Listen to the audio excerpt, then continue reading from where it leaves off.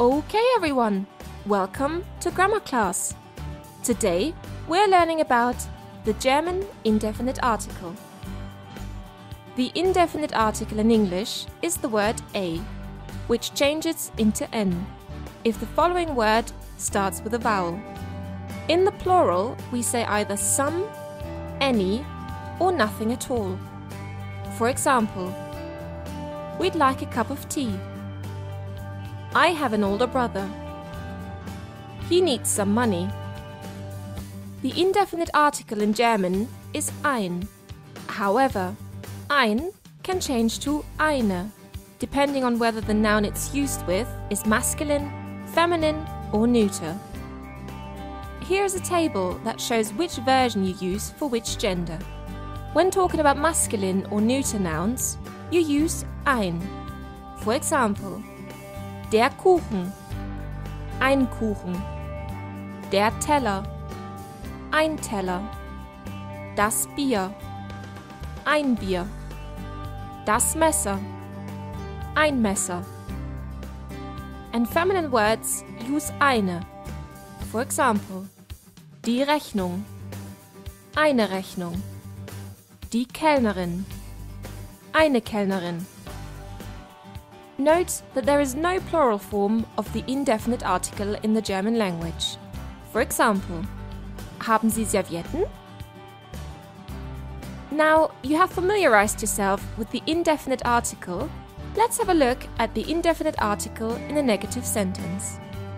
A negative sentence uses a word such as not, nothing, or never to express that something is not happening or isn't true. The word not is often combined with other English verbs. For example, doesn't, won't, or can't. For example, I'm not happy. He can't help me. She's never at home. Negative sentences in German are formed with the following words: nicht or kein, nicht mehr or keine mehr, nie, nichts, niemand. One of the first confusions you will encounter when learning the German language is, what's the difference between kein and nicht, and when should you use them? Okay, the quick answer is that nicht is used in any situation, except in direct relation to a noun. Then you use a form of kein. Therefore, nicht is used with verbs, adjectives, and adverbs. The word nicht is pretty straightforward as its form never changes. To use it in a sentence, you need to understand the word order.